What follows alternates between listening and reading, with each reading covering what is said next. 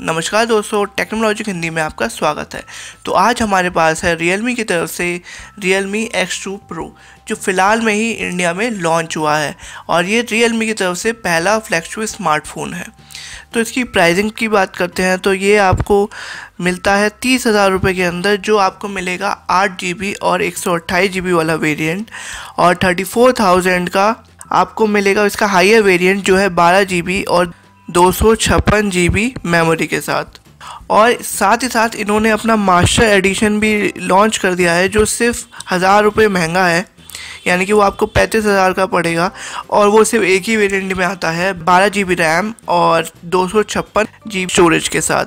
इसके अंदर master addition में आपको 2 कलर वेरिएंट्स मिल जाते हैं। एक तो है रेड ब्रिक एडिशन, जो काफ़ी ब्रिक से इंस्पायर्ड है और थोड़ा रेड कलर का और थोड़ा रफ फिनिश के साथ आता है, और अगला है कंक्रीट, तो ये भी उसी से इंस्पायर्ड है और ये इसका आपको 1+1 की याद दिला देगा, क्योंकि इसका बैग थोड़ा रफ है और देखने में बहुत ही अच्छा है। तो सारे Realme के वेरिएंट्स मैं आपको वीडियो के एंड में दिखाऊंगा और आप कमेंट करके बता सकते हैं कि आपका फेवरेट कलर कौन सा है।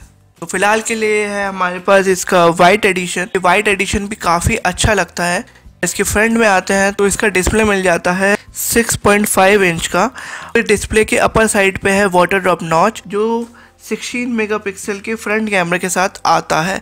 इस कैमरे के ऊपर है स्पीकर ग्रिल्स, क्योंकि ये डुअल स्पीकर्स के साथ आता है, तो इसके टॉप में भी एक स्पीकर ग्रिल है और इसके बॉटम में भी है, तो जो आपको काफ़ी अच्छी साउंड क्वालिटी देगा। बॉटम पे आते हैं तो हमें मिलता है 3.5 काफ़ी अच्छी बात है, क्योंकि काफ़ी फ्लैगशिप में इसको रिमूव कर दिया गया है। और साथ ही साथ मिलता है प्राइमरी माइक्रोफोन, टाइप सी पोर्ट और स्पीकर गिल्स। तो इस फ़ोन में 2 स्पीकर गिल्स आते हैं, जैसे अभी आपको दिखाया, अपर में भी है, नीचे भी है, और ये डॉल्बी एटमॉस को सपोर्ट करता है, जो आपको काफ़ी अच्छी साउंड क्वालिटी देगा।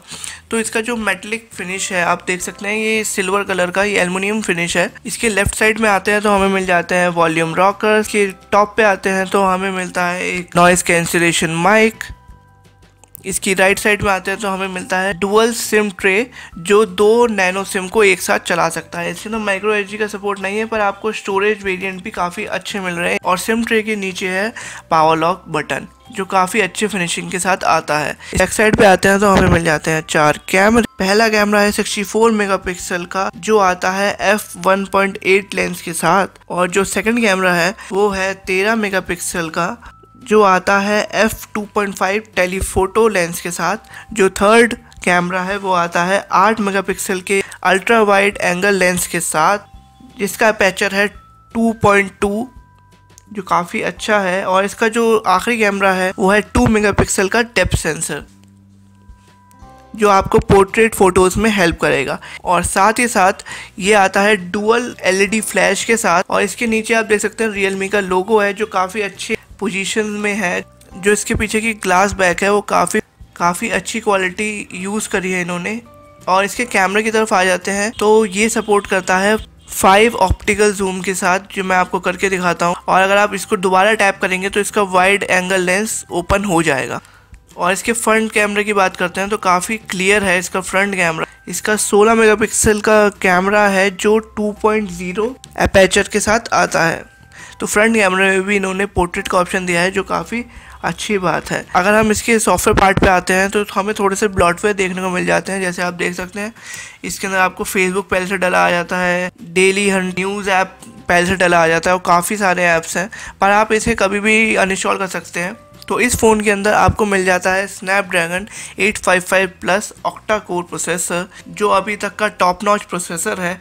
और ये है 8 GB वाला वेरिएंट, जिसके अंदर आपको 128 GB की स्टोरेज मिलती है, जिसमें से आपको 114 GB अवेलेबल स्पेस मिलेगी। बाकी ये ऑन स्क्रीन फिंगरप्रिंट के साथ भी आता है, फेस रिकॉग्निशन भी है इसके अंदर। इस फ़ोन का जो सबसे यूनिक पॉइंट है वो है इसका 50 वाट का चार्जर, जो काफ़ी कमाल का है। और इसके 4000 mAh की बड़ी बैटरी को भी 30 से 35 मिनट के अंदर पूरा फुल्ली चार्ज कर देगा।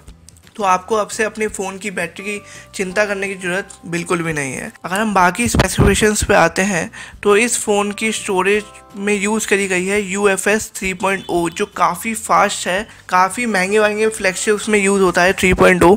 और साथ ही साथ इसमें है dual speakers with Dolby Atmos technology जो काफ़ी अच्छी साउंड क्वालिटी आपको दे देते हैं। और इतना ही नहीं, ये स्मार्टफोन के अंदर आपको मिलेगा वेपर कूलिंग सिस्टम जो आपके स्मार्टफोन्स को करीबन 5 डिग्री और कम रखेगा। अगर आप गेम वगैरह ज़्यादा खेलते हैं तो आपको काफ़ी हेल्प मिलेगी कि आपका फ़ोन हीटअप ज़्यादा नहीं होगा। और साथ ही साथ इसकी जो डिस्प्ले है वो 90 हर्ट्ज़ की डिस्प्ले है जो आपको काफ़ी फास्ट एक्सपीरियंस देगी बाकी स्मार्टफोन से। और इसके अंदर जो 4000 mAh की बैटरी है वो भी आपको फुल डे का बैटरी बैकअप दे देगी। तो अब आ जाते हैं इनके कलर वेरिएंट्स की तरफ। तो आप जैसे देख सकते हैं ये वाइट और ब्लू दोनों वेरिएंट है जो आपको करीबन 30,000 रुपये तक के मिल जाएंगे। इन दोनों में से पर्सनली तो मुझे वाइट वाला ज़्यादा बेटर लगा देखने में, पर अपनी अपनी चॉइस है। हो सकता है आपको ब्लू ज़्यादा पसंद आए, वो थोड़ा ज़्यादा शाइनी और थोड़ा डार्क कलर का है और ग्लास बैक में और भी ज़्यादा शाइन कर रहा है।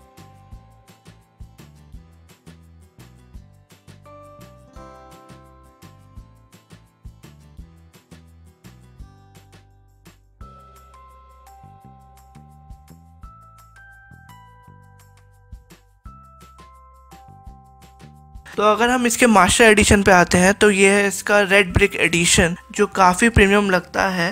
तो एक ब्रिक से इंस्पायर्ड है।